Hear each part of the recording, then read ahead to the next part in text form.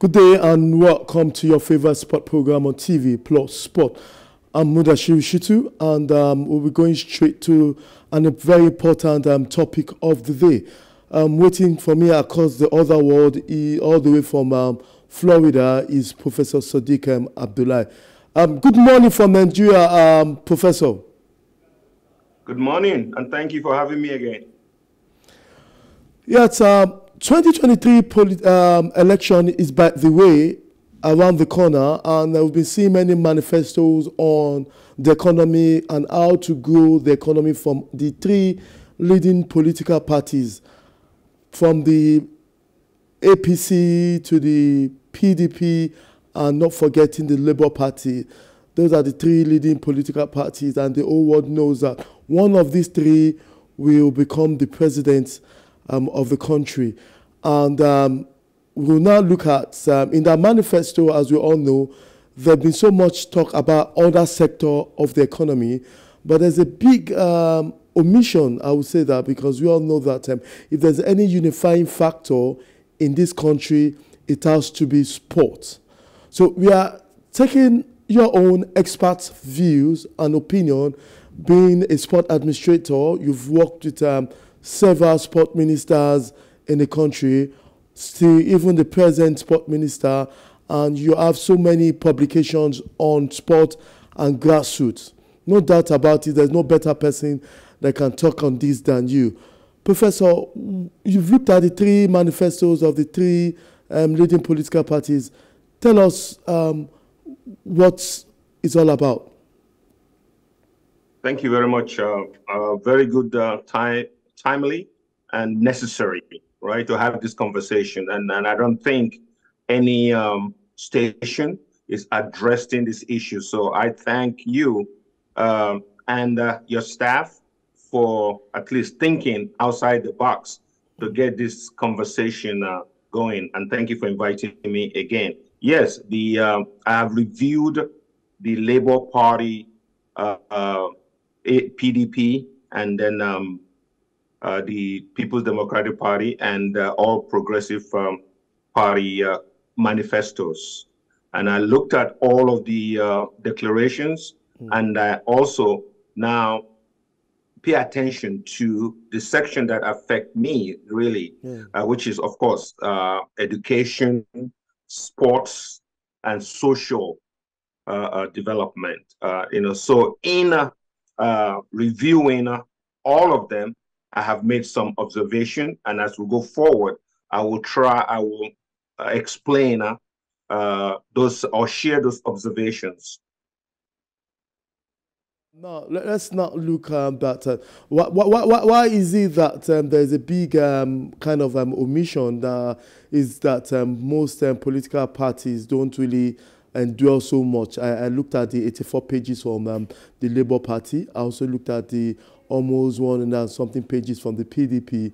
There's almost saying the same thing, and there's little, not so much dwelling on sport. Do politics and sport, do they necessarily mean to mix up, or can't one do without the other? Aha. No. Look. Politics is in all of our DNA, right? In the political scientists have said that, and they remind us that we all play politics. So let's be very clear about that. It is just how we play the politics. Politics and sports is a new phenomenon that is coming into being now globally, and Nigeria cannot be left behind in trying to get into politics. There's a misunderstanding, though, what politics is. I mean, not the regular politics that people play with all the negativities and looking for dirty laundry and all of that stuff. No, that's not what sports and politics, when they come together, that's not what it is. Politics in sports, it means that engaging those who are going to be making decisions that will affect sportsmen and women, and then of course using that to make society better. And like I said earlier, I've looked at the three manifestos, and I have some observations. and then we can go into that later. Okay, now tell us some of these observations in these manifestos that dwell on sport. As I could kick off on, tell us your observations and who probably think will have how realistic do you think some of these policies are? Well, let me start with the Labour Party. I've looked at the Labour Party, and when you look at the Labour Party has about 7 priorities. If you look at the first one, which says that to secure Nigeria, end banditry and insurgency, and unite our dear nation, to manage our diversity such that no one is left behind. So that is the first, and that is addressing insecurity. Then if you go to number 6, right, and it goes, it says enhance the human capacity of Nigerian youths for productivity and global competitiveness through investment in world-class scholarship and research, quality healthcare, and entrepreneurship education.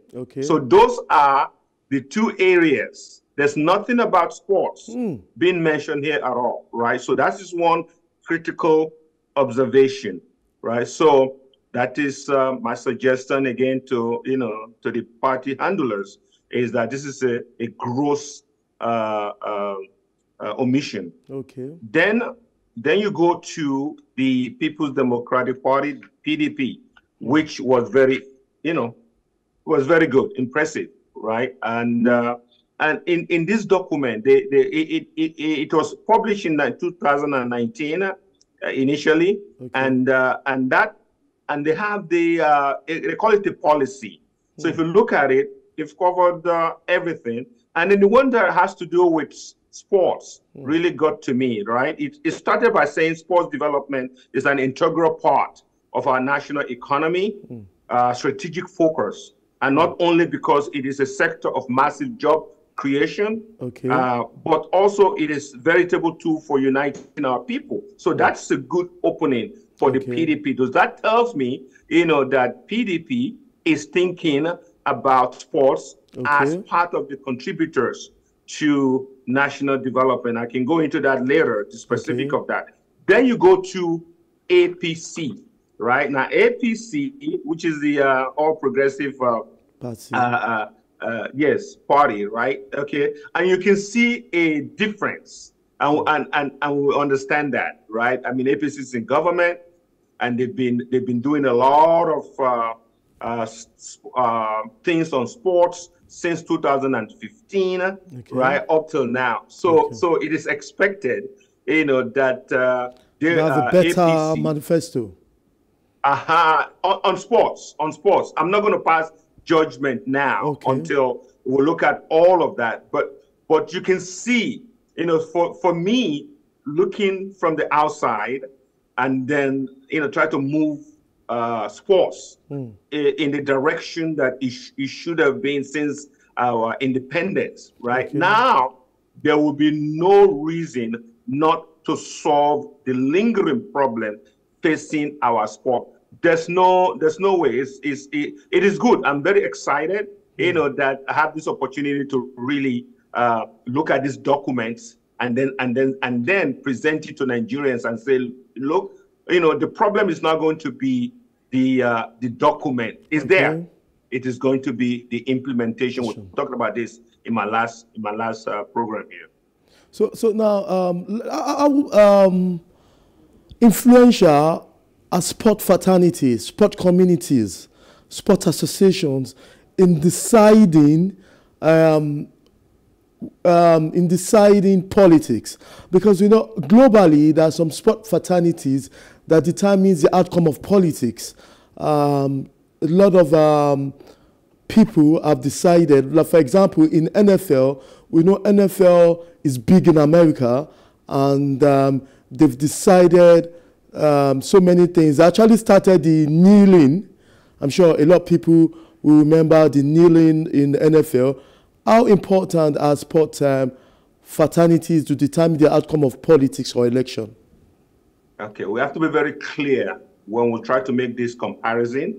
right? Because, okay, professional sports on one hand, and then we have amateurish sports on the other hand, right? Those LeBron James does that in NBA, and then and in soccer, the number one, the best player in American women's team, right? I can go on Serena Williams in my field, right?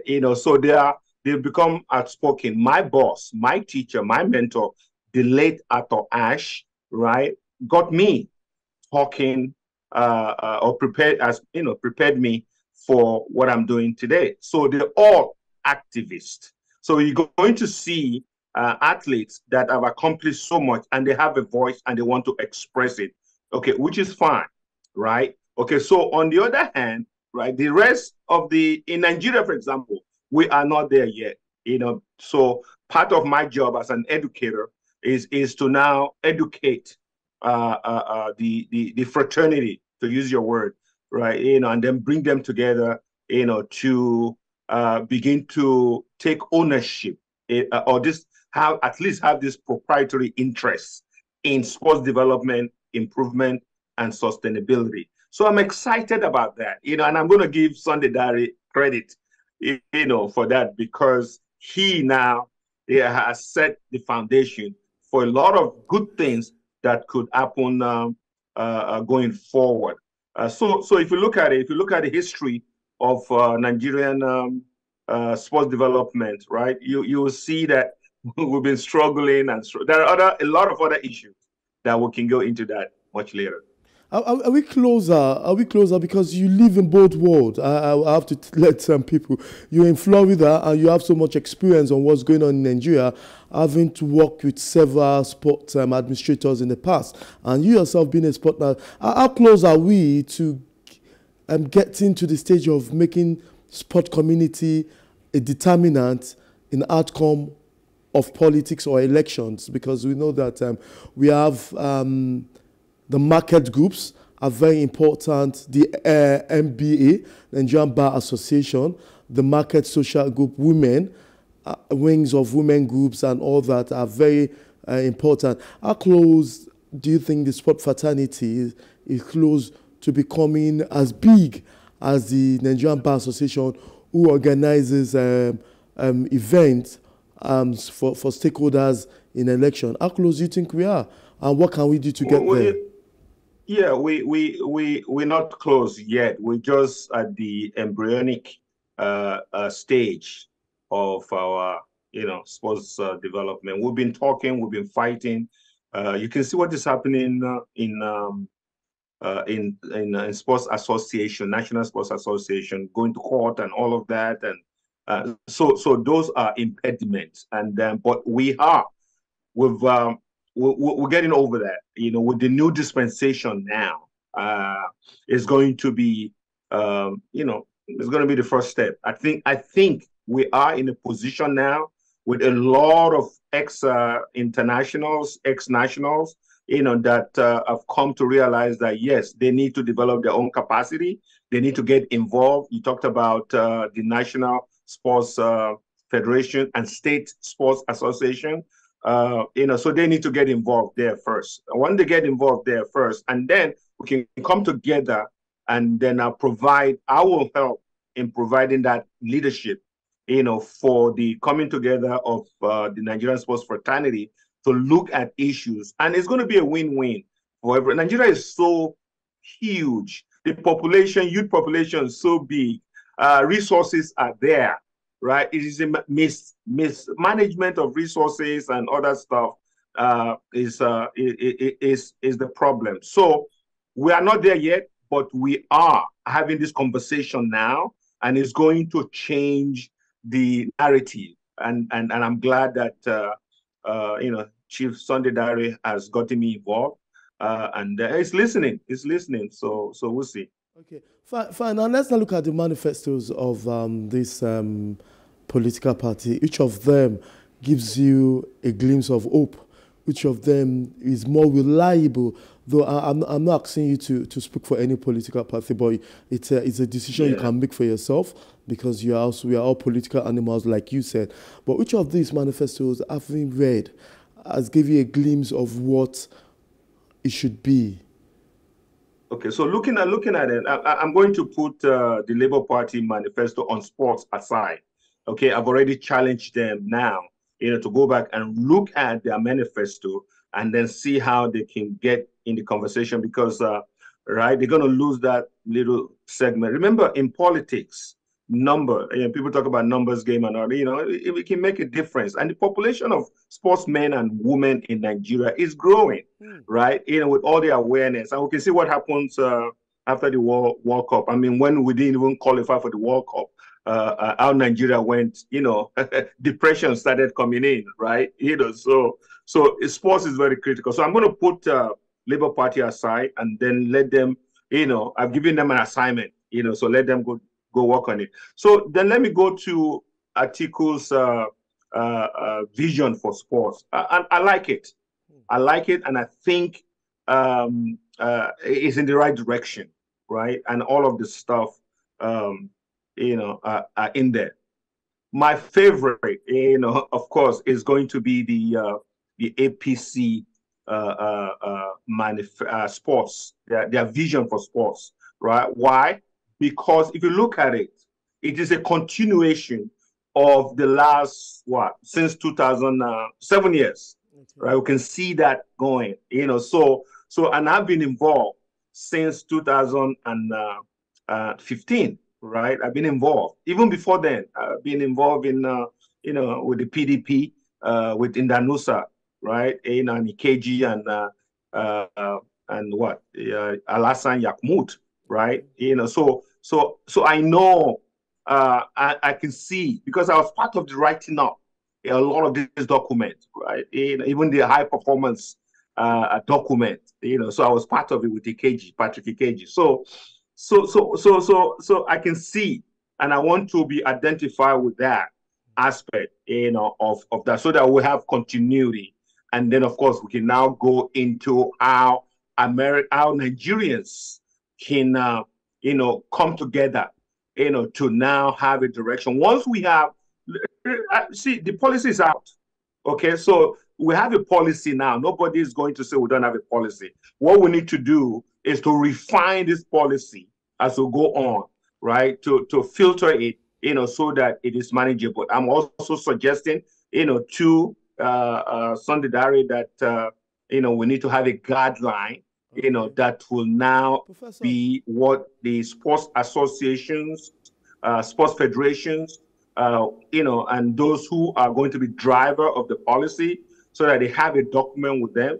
We're having that conversation now, so that is where I am. Okay. In terms of which policy addresses the right. I mean, which manifesto addresses sports the better. I'm going to go with the APC manifesto vision for sports. Okay. Lastly, time is no longer by our side right now as we go on in the program. What are the two major things that needs to be done if eventually one of the three political party candidates, presidential candidates, becomes president, without not wasting so much of our time fast spent? No, absolutely. The next president must be the president of education and then sports. It must embrace education and then sports, right? And then youth. So those three things. And then once the nexus between those three is what I would expect. So once the new president understands that, and then surround himself with good people, good advisors, right? Like we have right now. We have Omokachi as the advisor, and so it's good. We have the template. And then I wish the three leading candidates all the best. And then Nigeria is going to be great again. Thank you very much. We will be talking more on this as the day come closer to the election day. Thank you very much, Professor Sadiq Abdullahi, for your time. Thank you for having me. Yeah, thank you. That's Professor Sadiq Abdullahi, a veteran sport administrator. He has so many publications on development of sport in a country. That's all we could take on today's program. I'm Steve Mudashiv. Thanks for watching. Same time tomorrow, we'll be giving you all what you need to know in the world of sport. Bye for now.